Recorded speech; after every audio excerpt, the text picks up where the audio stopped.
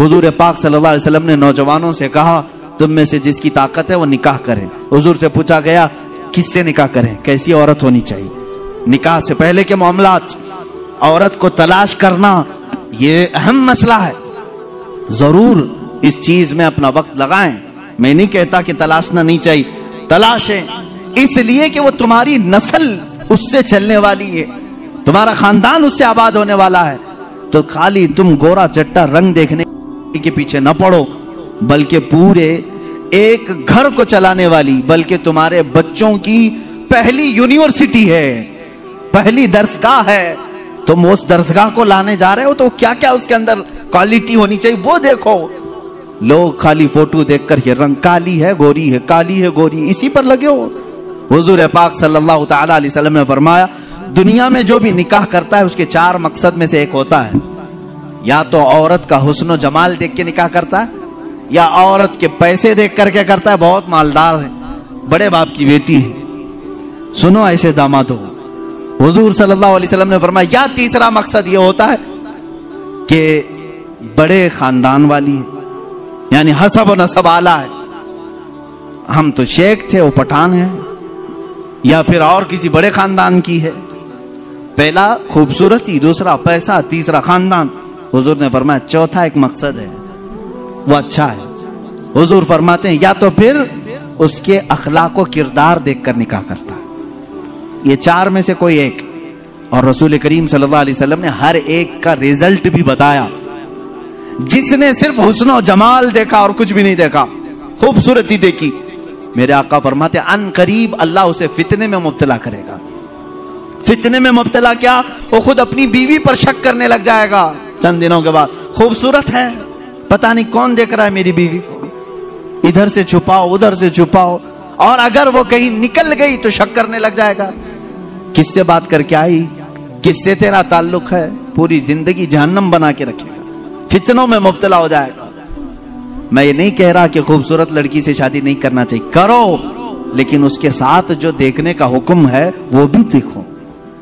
खूबसूरत औरतें, खूबसूरत लड़कियां तुम्हारे लिए नुकसानदेह नहीं, अच्छी है, लेकिन उसके साथ जो देखने का हुक्म है वो देखना जरूरी।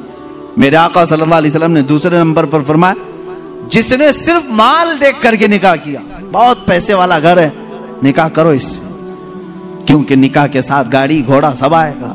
हुजूर पाक सल्लल्लाहु अलैहि वसल्लम फरमाते हैं अन करीब अल्लाह उसे फकीर बना देगा, उसे मोहताज बना देगा। ऐसे दामादों को देखा है हमने, हर एक से कर्जे लेते रहते हैं। हाँ, ससुर से तो मिला ही था लेकिन बरकत कुछ नहीं हुई, फिर इससे 4 इससे 4 उससे 4 कर्जे में ही डूबा है, और ये कर्ज की लानत उसकी खत्म नहीं होती।